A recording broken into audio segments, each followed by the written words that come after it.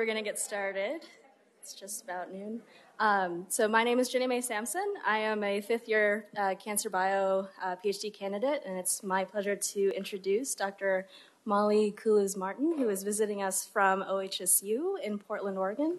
Dr. Kulesz-Martin received her undergraduate degree from St. Bonaventure University in New York, then received her MS and PhD from the State University of New York in Buffalo under William McLimmons. She then went on to do her postdoc at NCI with Stuart Yispa, studying skin carcinogenesis. She then started her lab at SUNY at Buffalo, moving up the ranks to full professor in molecular pharmacology and establishing her career in the P53 field before moving out to the Pacific Northwest in 1999 as a professor in cell developmental and cancer biology at Oregon Health Sciences University. She is now associate chair and director of research in the Department of Dermatology, where she has continued to do work in molecular carcinogenesis and in looking for novel targetable pathways for both skin and oral cancers. Please help me welcome Dr. Kulesz-Martin.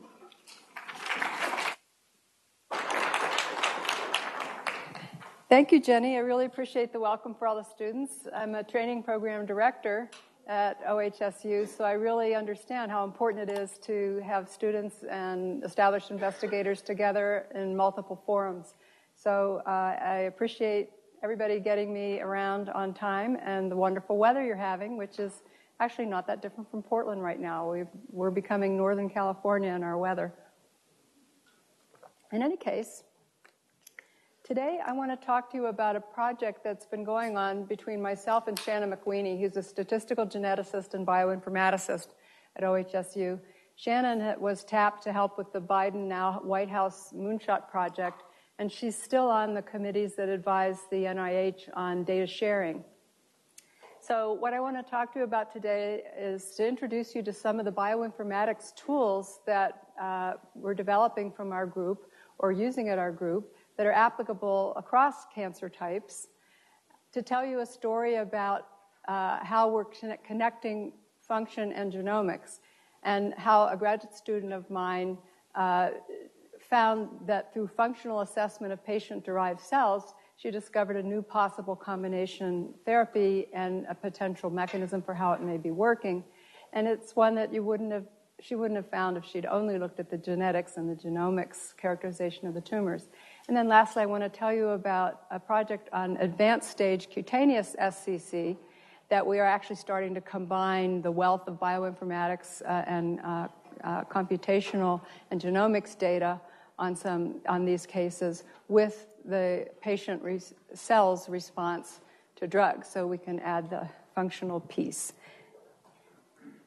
So that we're gaining more and more big data where we can characterize individual patients' tumors, but we're still finding thousands of mutations or hundreds of genes, and it's really the challenge to bring together the genetic information with what impact that has on the biology of the tumor and on the tumor response to therapy. So our group has an approach to try to fill this gap and to bring the functional piece together with the genomics evaluations. Our goals are to repurpose drugs to tumors that either have had no FDA-approved drugs or have only recently got FDA-approved drugs, that is head and neck cancer and skin cancer, and to prioritize pathways that are impactful in these tumors that for future drug development where we don't have any drug that targets anything in that pathway at this time. So I want to tell you about the cancer targetome, about some evidence-based tools to use in development and discovery for precision medicine, and adding the functional piece using patient-derived tumor cells and panels to expose them and understand what drugs they may respond to, and then try to connect that to the genetic characteristics. So we are learning from leukemia. We're walking in the steps of leukemia. Brian Drucker advanced the paradigm that cancer causes make the best targets, and Gleevec or imatinib was the drug that was used in CML, and it took patients who were ill and couldn't work, and within 3 weeks they were feeling better, and they were able to go back to work. So it was a tremendous stride forward for the idea that if you understand something about the biology of the tumor, you can find a drug that might be useful in that patient. So what the Beat AML has done is collect 1,000 leukemias, and they have characterized them by the chart data, so a really deep dive into the clinical record. And then for discovery and diagnosis and molecular characterization, whole exome sequencing, RNA-seq to look at expression of genes, and then in addition, taking bone marrow or circulating tumor cells from the patients with leukemia and subjecting them to panels of either small siRNAs to about 100 different targets or to 120 drugs that had not yet been tested in leukemia.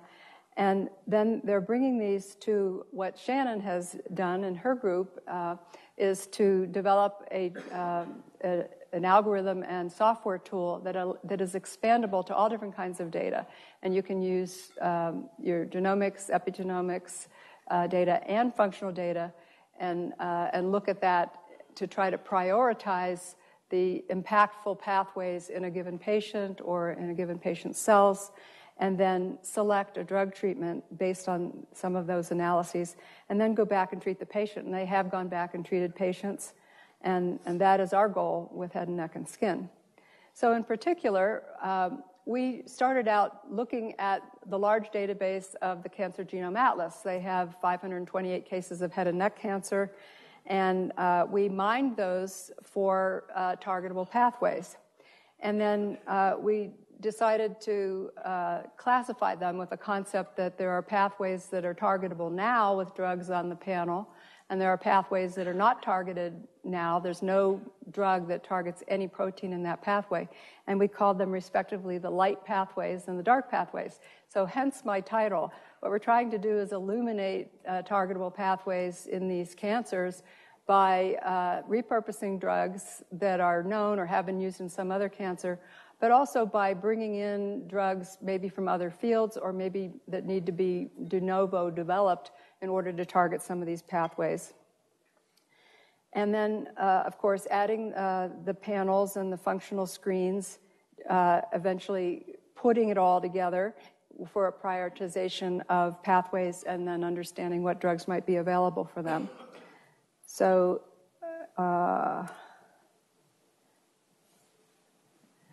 the cancer targetome was the idea that the Achilles heel of precision medicine is that all of the drugs that are targeting a presumed target really have up to hundreds of targets.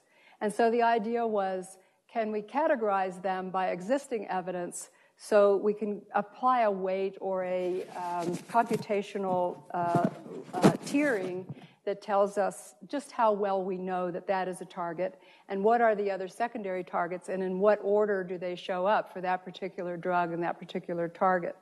So what Rory Blucher, who's just got her PhD in our group with Shannon, did was to annotate and look at the evidence for the FDA-approved cancer drugs. And she looked at existing databases, and if the level of evidence was from databases only, it was given a level of 1. If it was from databases and the literature, it was given a level of 2. And then in addition to that, we called it a level 3 if it was active at less than 100 nanomolar. And the idea was that if it's active at lower doses, it's most likely to be achievable in patients and useful. And so that was the basis of the characterization. So in head and neck cancer, we see pathways that are dark, there is no drug. We see pathways that are light, there's a drug, but the levels of evidence really reduces our armamentarium if you look for just high levels of evidence. So the targetome has now been integrated with Reactome. So if you go to the Reactome functional integration Viz app, you can see Rory's annotations, and you can see the pathways, for example, for imatinib, and you can see the targets, And you can go through the evidence and see the source of evidence and what the evidence was. Was it an effective dose 50? Was it an IC50? Was it a KD, a KI? And in addition, you can look at what other pathways that drug targets. So this might help in deciding about potential side effects or toxicities for off-target effects. So that's available now through Reactome. Another project by one of the students in our group is that of Gabby Chunu. And what she did was she looked at the Cancer Genome Atlas data for the head and neck patients. And as you know, the Cancer Genome Atlas was a major effort of NCI that brought in tumor samples. They aimed for 500 tumor samples for 33 different tumor types. So what Gabby did was she looked at the head and neck data, and out of 508 patients that the evidence was good that she could evaluate, she found 159 light pathways and 232 dark pathways. So first of all, it tells you that there's a heck of a lot of pathways that are impactful and potentially impactful in head and neck cancer. And that's a big opportunity for a cancer that has only one molecular targeted intrinsic therapy, and that's the EGF receptor inhibitor. And of course, we know that cetuximab is effective in maybe 10% of patients, and the drug fails all patients eventually. And in addition, there's really no predictors of which patients will benefit from cetuximab, and it has its toxicities. So people who are treated with cetuximab, 90% of them aren't going to be benefiting, and yet they'll have these side effects that affects. It can activate pain. It can lead to loss of taste, sensation, and there are side effects that could be avoided if you knew. So what Gabby's done. So first of all, there are more dark pathways than light, and second of all, Gabby's made a tool which is a shiny app. And so when this paper is published, which we hope will be within the early part of the next year, you'll be able to go in, and if you want to look for your favorite pathway, you can search on it. So she's taking TCGA data, so those are genes and variants, and putting it in the pathway context. So some of these light pathways, they have a drug that targets the pathway, but not necessarily a drug that targets the chief high variant that seems to be driving it. So that's useful to know in the pathway context. And it allows to do a slide to say, I want to look at the pathway that's important in 30% of the patients. And I want to look at a pathway that isn't a huge pathway. You have 200 genes, it's got 10 genes. And she's also ranked it according to these different parameters. And you'll be able to look at which genes are in the pathway just as a convenience without having to cut and paste into Reactome. And you'll be able to see how many drugs target any of the genes and any of the proteins in that pathway, and she's going to add which drugs they are. And the other thing that she's done is she's made this so that you could separately look at HPV positive and HPV negative. So as you know, HPV positive head and neck cancers have been increasing over time, and where we used to say maybe 25% might be HPV positive, Jennifer Grandis just said at a talk at OHSU yesterday that 70% of the head and neck cancers that they see in their clinic at UCSF are HPV positive. So it's becoming more and more of a importance to really know which category you're looking at, because the HPV positive are considered to have a better prognosis. But if there's a recurrence, both HPV positive and HPV negative are just as deadly. So kudos to Gabby. She's working on that. So let me just tell you first about the story in head and neck cancer where function added a piece and helped us learn something that we didn't know about potential targets.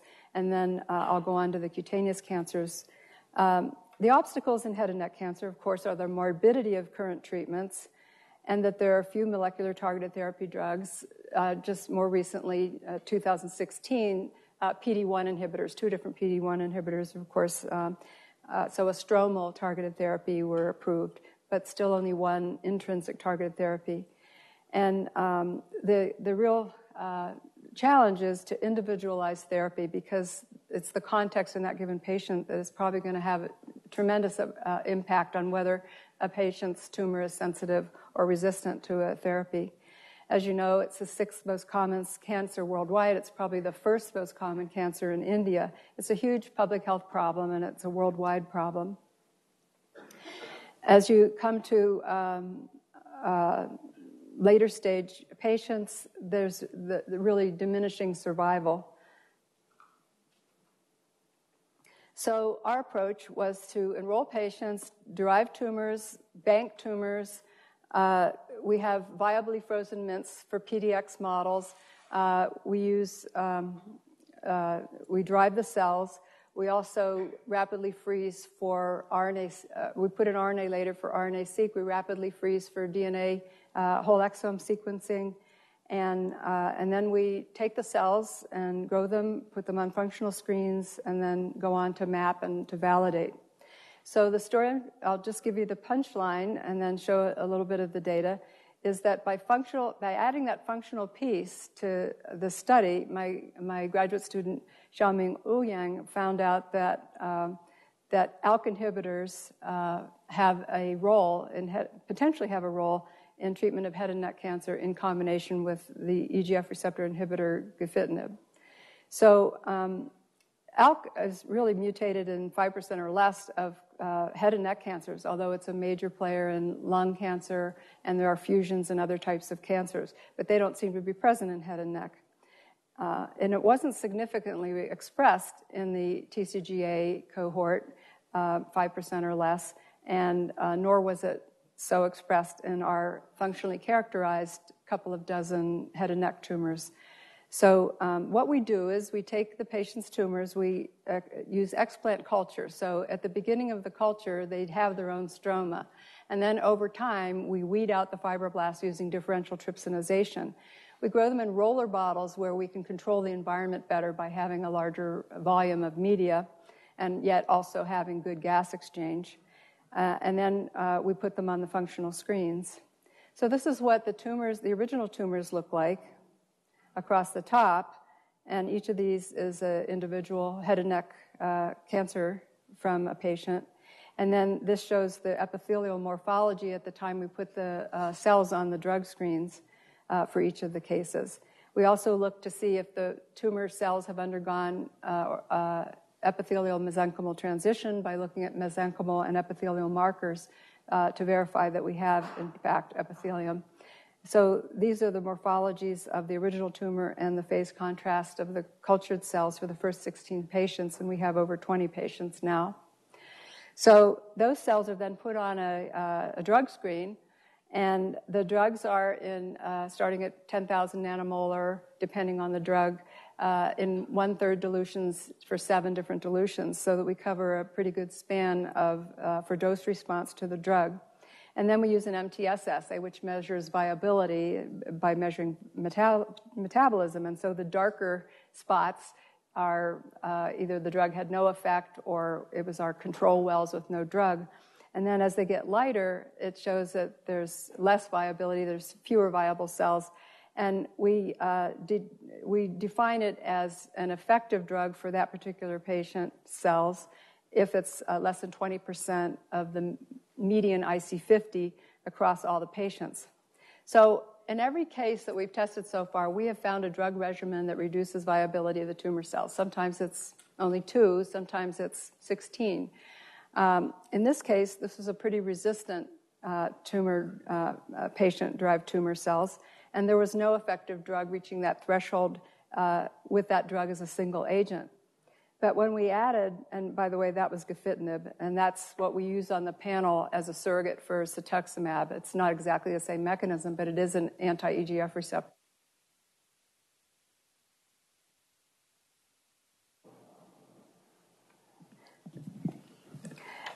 But when we added it in combination with gefitinib, we now found several drugs that were effective.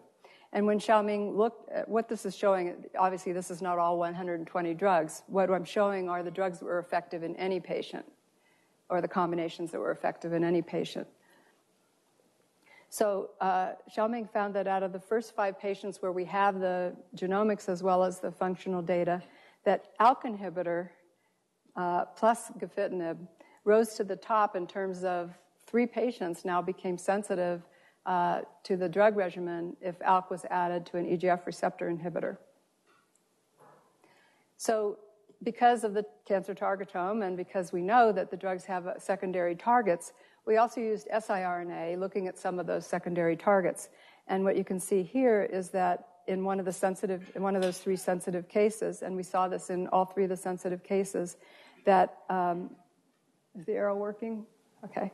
That without gefitinib, there was no loss of viability with the siRNA to ALK, but with gefitinib, it reached the threshold of 2 standard deviations mean viability. And in a resistant patient, we didn't see that change. Now, what you also see is that either with or without gefitinib, those other targets were not effective in reducing the viability, suggesting that ALK was the true target. So as I mentioned, ALK is not considered a major variant in head and neck cancer in TCGA, and we didn't see it in our RNA-seq as being very highly expressed. However, so for that reason, Xiaoming came up with the hypothesis that maybe gefitinib was inducing ALK. So this is published, and I think the PMCB students had a journal club where they looked at the paper. But what she found was she tested various time courses and compared the sensitive and resistant patients. There's an induction of ALK after gefitinib treatment of the patient-derived tumor cells in culture. And either total ALK protein induced, total ALK and phosphorylation of ALK induced alone, or there was one case where there was more expression of ALK protein than there had been in the other 2 cases. So she found one possible mechanism whereby this combination might work in head and neck cancer, even though this is something that we wouldn't have noticed at all if we just looked at the genomics of these cancers. So she followed up in a system that's considered more like the in vivo situation, and that is spheroid cultures. And again, she saw that when she combined gefitinib with ALK, there was induction. When she treated the tumor cells with ALK, with gefitinib, there was induction of ALK, and that was statistically significant. So then she looked at tumor xenografts. We made xenografts of this particular patient's tumor-derived cells, and whether we put it in the oral cavity or in the flank of the mice, the original tumor and the tumor in the xenograft tumor and the tumor in the mice showed a poorly differentiated and yet a typical epithelial morphology, and the tumors looked very similar.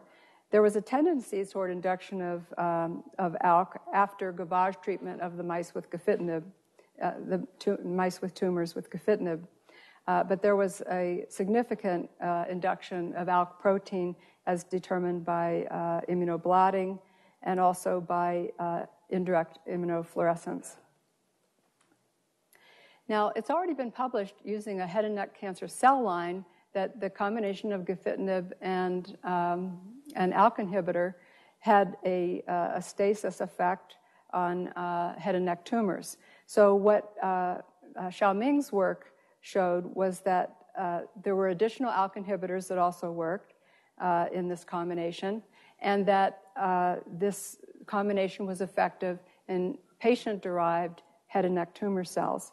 And she discovered a potential mechanism of action for why this could be the case. So the next steps will be that we are pursuing in head and neck cancer is to expand the inhibitor assay. So we started with the panel that was used in leukemia, but now we have created a panel that takes into account the pathways that were highly impactful from TCGA data mining, the drugs that were effective in the first patients that we've tested so far, and then adding additional to that. I'll show you that in a minute. We also want to be able to interpret the targets in light of TCGA. So we have a much smaller data set, but it's a functionally characterized data set. So can we overlap that functional characterization with the genomics characterization onto TCGA and learn more about TCGA, from TCGA data, about adding that missing functional piece and its relevance and how big of a cohort might be impacted. And then in addition, our next step, and which we're doing now, is to integrate the functional omics using Hitwalker and other types of analyses. So this shows the head and neck and skin specific panel. As I said, we have top drugs from TCGA, but we're starting to add agents that may be effective against the dark pathways. And so the way we've gone into this is to work with Steve Chamberlain, who's a member of our group, who has been creating the natural product cancer targetome. So he's looking at drugs that have been derived from plants and or more purified compounds derived from plants for which there's some evidence that there may be effectiveness against pathways of interest. And we've been adding those also to the panel.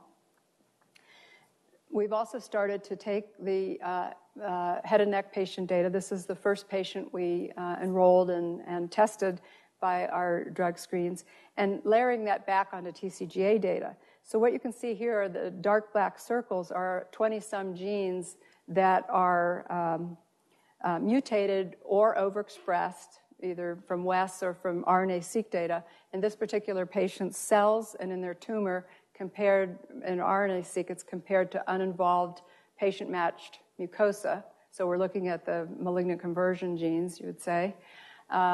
And for whole exome sequencing, of course, we're comparing tumor to blood. But you can see that when you overlay this against this same pathway, which happens to be the focal adhesion pathway in TCGA, the red shows the extent to which that particular protein in that pathway is impacted, or gene is impacted in TCGA. So obviously this pathway is one that's highly affected in head and neck cancers from TCGA data, as well as in this particular patient's tumor. So I mentioned that the tools we're working with and creating or providing will have broader relevance to other cancers, we believe, but we've started to look at cutaneous SCC. And we're particularly interested in starting at the end, like the cutaneous SCCs that have already invaded or metastasized.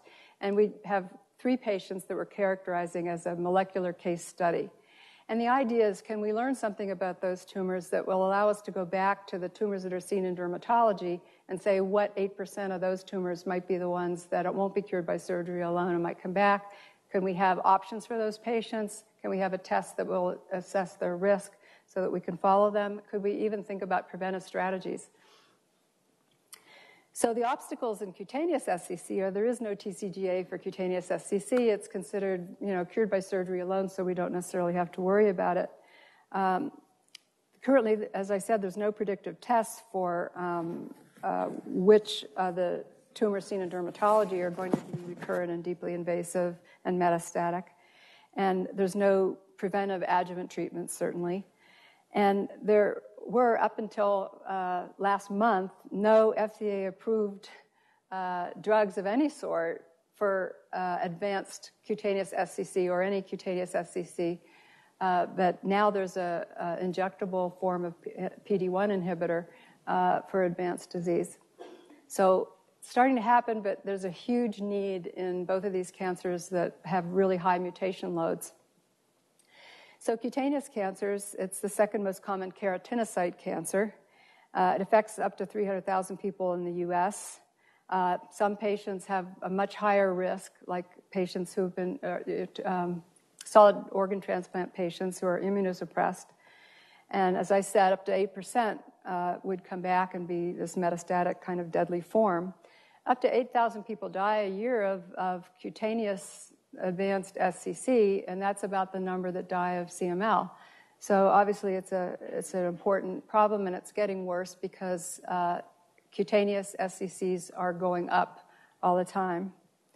And it costs over $8 billion a year to public health. It's a public health burden, not to mention to the individual patient. So this is the same kind of approach that I showed you for head and neck cancer, only we didn't have material for RNA-seq, so we did whole exome sequencing and the small molecule drug inhibitor screen. So this shows a timeline for each of these 3 patients' disease. What you see in the triangles are where we took the surgery specimen. And what you see at 0 time is when it was diagnosed. So, for example, in this patient, the patient reported they'd seen a mass there maybe 3 months before the surgery. In this patient, they were actually treated in Mohs surgery for a squamous cell carcinoma, and they were then they were advised and took radiation therapy, and then they had a recurrence in the neck, which then was deeply invasive and in the lymph node. And this is the only of the 3 patients that is deceased. They tried cisplatin therapy, but it wasn't effective. And then the 3rd patient is alive, even after having head and neck as well as skin cancer and having lung metastasis, and they were treated with nivolumab. So what this says is that within the time frame of when we get a specimen, we have 10 months or more in which gaining information from some kind of a functional screen might be useful, and that could really have a chance to circle back and have an impact on options for the patient. This shows, again, the tumor morphology for each of the 3 patients and the cell culture morphology of what went on the inhibitor screen. So again, I showed you the MTS assay, and we derive IC50s. But Shannon, we believe that the area under the curve is probably a more robust way of looking at these data. So we generated the areas under the curve for each patient for all 108 drugs that were on this panel. And we tested with and without gefitinib, the EGF receptor inhibitor. And these show the drugs that were called in any patient as sensitive. So that patient was sensitive to the drug. So if in any patient, so this is, and then we rank them, and the top 20% are what we're showing. So we called the ones in blue the top 20%, meaning the lowest area under the curve, that patient was sensitive to that patient's tumor-derived cells were sensitive to that drug. And so some examples of sensitivity, which I know you can't read this, is dasatinib, and dasatinib is here, and sunitinib, which is here. And all 3 patients were sensitive to these 2 drugs, and I'll mention that again in a minute. But there were drugs that were sensitive to which 1 or 2 patients were sensitive, but not another. And one example is trametinib, where 2 patients were sensitive to cells were sensitive to trametinib, but 1 was resistant. So this is a nice way to do the PDX model, where you can test a drug on several cases, at least 1 sensitive, 1 resistant, and then choose a drug that the 3rd case is sensitive to, and so it's a good way to compare. I like to look at the drugs that are not uniformly effective across any patient group, like our 20 or so head and neck, or these 3 cutaneous cancers, because that's the only handle we have at this point on whether the drug might be selective. So the idea is that, BI-2536, that's a polo-like kinase inhibitor. And there was some selectivity. Again, it's only 3 patients, so we can't read too much into it. But these are the kinds of approaches that we're looking at. So here's an example of a few drugs. It says which of the patient-derived cells were sensitive. It says what the presumed drug target is. And often we don't see a mutation in the presumed drug target, but we do see damaging mutations as predicted by several algorithms in the pathway. So again, the importance of looking at a pathway context and analyzing these data in that way, as well as in individual genes. So now the software that allows us to feed in various kinds of data, including omics data of various types, as well as functional data. Hitwalker is it's a robust and reproducible tool for precision medicine. And what it does is it takes all the data you feed into it, and it's an algorithm that does a random walk through this protein interaction network, looking for and prioritizing genes or variants. So it could be an overexpressed gene or an underexpressed gene, or it could be a mutated gene. And what you see here is an example from leukemia, where this shows that 2 different types of assay were used, so a siRNA screen and a drug screen, and it shows that whether there was a mutation in the particular protein, and also it compares it back to a large cohort in this case, which is not where we are yet, but it'll tell you the frequency of that mutation in the cohort and the rank of that frequency among other genes. And then HitWalker is available, and one can go and look at favorite pathways or upload data sets of various types and allow you to look in a pathway context. And then what this shows is for any given patient, these are the top HitWalker targets, and then you can look at a pathway of interest and see how they fall out with that particular pathway.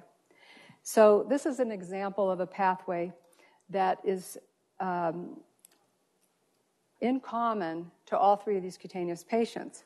And what we asked was, where do we find the novel, putatively pathogenic mutations that are in a pathway that's in common to all 3 patients? And we actually found such a pathway. The HitWalker prioritized targets are highlighted here in blue. And the interesting thing is this is a neutrophil degranulation pathway. And yet you can easily find that 3 out of 4 of these HitWalker targets are highly expressed in skin. In fact, one of them, the SERPIN-A1, is found in every case of recessive dystrophic epidermolysis bullosa. And I know that you have a large team studying this here. In addition, in this particular pathway, there were 2 examples of targets, FGR, which is a feline sarcoma virus oncogene homolog, and STIC10, which were targeted by sunitinib and dasatinib. So again, these aren't the chief targets, but we're looking for ways to target a potentially impactful pathway. So I've shown you that so far, whether we're looking at head and neck cancer patients' tumor-derived cells or skin cancer patients' tumor-derived cells, we've found a drug that's effective in reducing viability at our threshold for every case, whether it's a single agent or a combination regimen. And we've been able to identify target genes and mutations that, and initially prioritize them for further functional validation. What I didn't mention in the pathway I just showed you is that we were looking for not only potentially damaging mutations, but novel mutations that hadn't been reported yet. So there are other drugs that may target those pathways that are in known mutated genes. So that's another possibility, in addition to the dark pathways that we find and then try to find bringing from the dark to the light, finding drugs that then can go on the panel and then become options for potential repurposing. So in addition, we found novel mutations and novel potentially actionable targets. So because the derm samples are small, we intend to characterize the signature by immunohistochemistry using multiplex immunohistochemistry, so we can look at up to 20 different antibodies in 2 slides from either dermatology or head and neck. And we've created a tumor microarrays with 50 late-stage cutaneous, deeply invasive squamous cell carcinomas and hundreds of SCCs seen in dermatology. And in addition, we've created the tissue microarrays from head and neck cancers, grade 4, 100 versus grades 1 through 300. So that's part of the validation process. PDX models in non-skid mice are part of it. Again, we're focused on tumor intrinsic. I know this is a fabulous place for humanizing mice where you could actually start to query the stroma. And we do think that whatever we come up with in terms of intrinsic vulnerabilities, that a combination is something that could definitely be impactful in head and neck cancer and in cutaneous cancer. So eventually, maybe a dermatopathologic test that would help stratify risk for patients seen in dermatology, and individualized treatment options for patients, and even consideration of prevention. As I mentioned, Jennifer Grandis was talking to OHSU yesterday, and she was talking about potential prevention of recurrence in head and neck cancer. Because as you know, when people are treated, they go on to be most likely to die of another cancer, and it's usually lung cancer. But if you have a way to prevent that kind of progression, it could have a huge impact.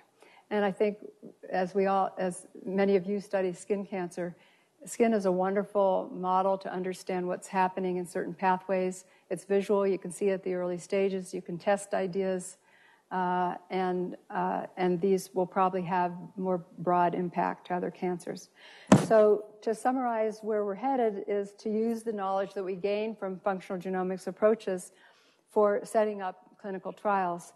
And they could be repurposing of a drug that hadn't been used in head and neck or skin cancer before. They could be combination treatments like I introduced to you from my graduate student.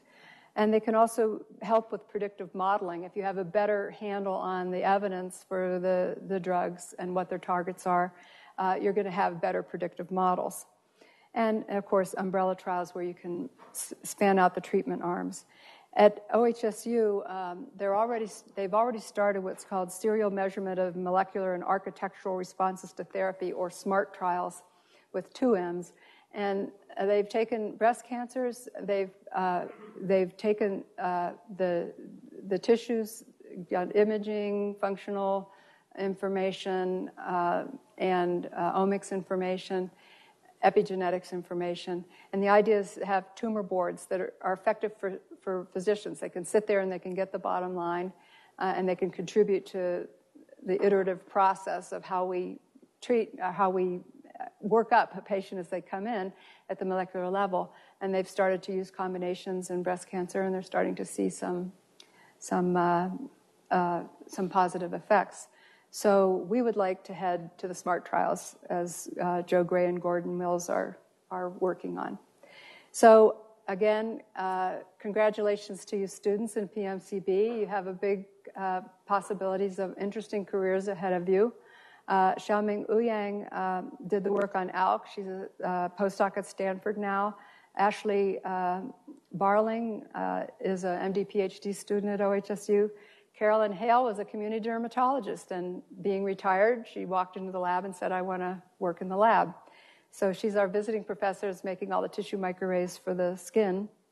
Danielle McClanahan will be a resident in dermatology with us next year, and she started this whole cutaneous project as a summer medical student with us when she was a University of Pittsburgh medical student. And Miles Vigoda and Chase Matheson are the new kids on the block in the project. And Shannon McWeeny and her huge team, we meet together monthly to move this project forward, and it's probably the most fun I've had in a long time. So thank you all for listening, and if you have any questions, I'll be happy to try to answer them.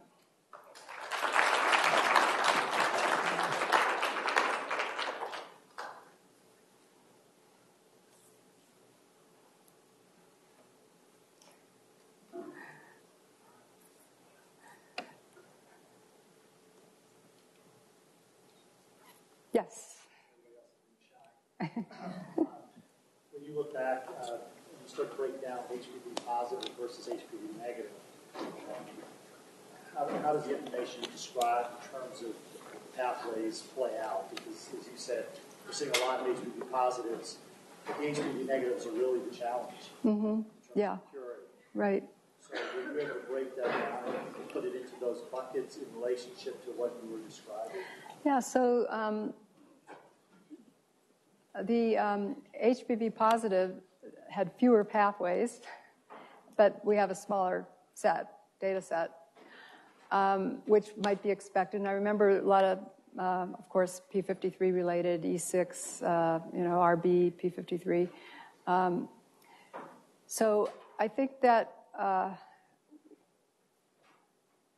while radiation and is used effectively in HPV positive cases, it has radiation and cisplatin, and they have these side effects. So if we can use molecular targeted therapies that may be less toxic and have fewer side effects, it's going to have a huge impact on quality of life, whether it's HPV positive or HPV negative. So yes, we do focus more on the HPV negative cancers as they come in, but we don't turn away the HPV positive ones, so that even though we have fewer of those, we do have some insight as to what pathways are are activated. I mean, the poster child it's an activated pathway. It's a mutated gene, so we can actually do a test for it, and that mutation being present and active will predict the response to a drug. But we don't always have the poster child, so that's why at this point we need the functional and the genomics to be combined in order to understand where we might go in a way that would help patients. So you're absolutely right. It's the HPV negative ones that we're concerned with, but when they recur, it's just as deadly in both cases. So those additional changes that occur, and will they be different in the HPV positive or negative? Maybe we'll be able to detect that. I think where the SMART trials really come in, and they're so much better than what we've been able to do so far, is that you get longitudinal samples from the same patient. And so you start to see what worked or what didn't work, and then how does the tumor change? So can we keep ahead of it so that we always have another therapy? Sequential therapy is getting to be a big idea now. Maybe you can't combine the therapies you'd like to combine at the same time because of toxicities, but maybe you can predict and have the next drug ready sequentially. So I think that even by a few cases, it's like the N of one, you know. For that patient, it matters a lot that you figured out what you could treat them with. So that's our feeling, and yet if we can, as much as possible, make the functionally characterized data set teach us something when it's overlaid to TCGA, overlaid to HPV positive or negative cases, then I think we'll be further along. Yes? For your ALK EGFR study, did you look at the combination inhibitor in vivo and look at tumor growth? We didn't look at the combination over long term with the tumors. As I said, it was already published for cell lines, but not for these particular tumors. So it would have been nice to put 3 sensitive tumors and the more resistant tumors into mice, treat with it over time, and watch to see whether we had this impact on the tumor growth. But at that point, we felt that we wanted to move on to some potentially more impactful single agents or combination agents. And because we're providing additional preclinical evidence to the evidence that is already published about head and neck cell lines using gefitinib plus ALK, we thought that probably might have been enough to move it to the clinic potentially. So we wanted to move on to other things that were potentially novel, maybe have more impact in head and neck. As a matter of fact, later stage head and neck tumors do express ALK pretty highly. So what Xiaoming found really fits into what we do know about head and neck. But it just wasn't something that people think about first. They think about it in lung cancer or other tumors, but they don't think about using ALK inhibitors in head and neck. So that, I think, was a good contribution on her part. She did want to finish, too, in 5 years. But that's, really the real answer is, yes, it would be nice to know in the individual patients. Did it bear out like it did in the cell line? Yes? So about ALK. So I may have missed some information, but I just wonder how ALK is regulated and why it is upregulated after this treatment. Yeah. Is it just specific to this treatment, or is it upregulated after any kind of inhibitor or? Well, we don't know because we didn't look at that. But I think others have published that when you treat with one cancer drug, you can induce pathways that, of course, weren't there to begin with. So I think it can happen, but understanding it in a given patient and what impact it might have and whether you could now think of another therapy. I don't know how ALK is regulated in terms of the transcription factors involved or the upstream events. I'm sure it's out there, but I'm not recalling at the moment what that would be.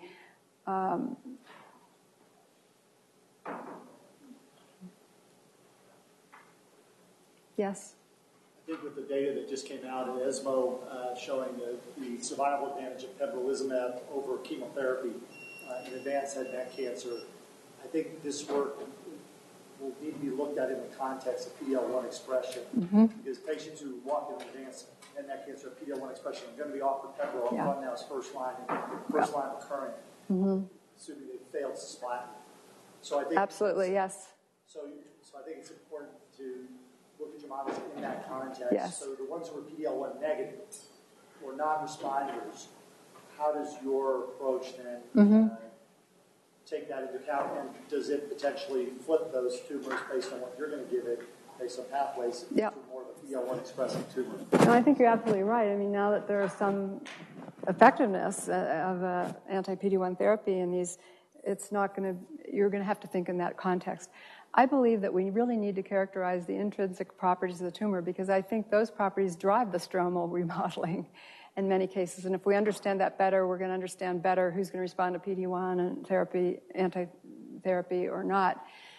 What we've thought is, first we'll get the tumor intrinsic match up to a drug, and then the next step might be to go to microenvironment element microarrays, which Jim Corcola, a collaborator of mine, has, which will tell us what substratum factors in the environment or what soluble factors might impact whether that drug and that patient, there's still a sensitivity to that drug or not. And if not, can we manipulate that factor to then make the drug effective? So we can move to the next step with that kind of in vitro assay. Once we go into animal models and we want to combine with immunotherapies, we're going to need to collaborate with people who understand how to make humanized mice that have the same immune system as the patient's tumor. I think that would be the ideal thing. So I'll have to keep talking to my friends here. But it's a really important point. But I do think we still need to find out what tumor-intrinsic drug to use in combination with anti-PD-1 as people are trying to study and understand PD-1, what cells it's on. And, where you need to have CD8 cells there to have any effect. These types of things we really need to characterize, but also not forget that if we know something about the tumor and what we could target intrinsic pathways, that we're going to be more successful. Thank you.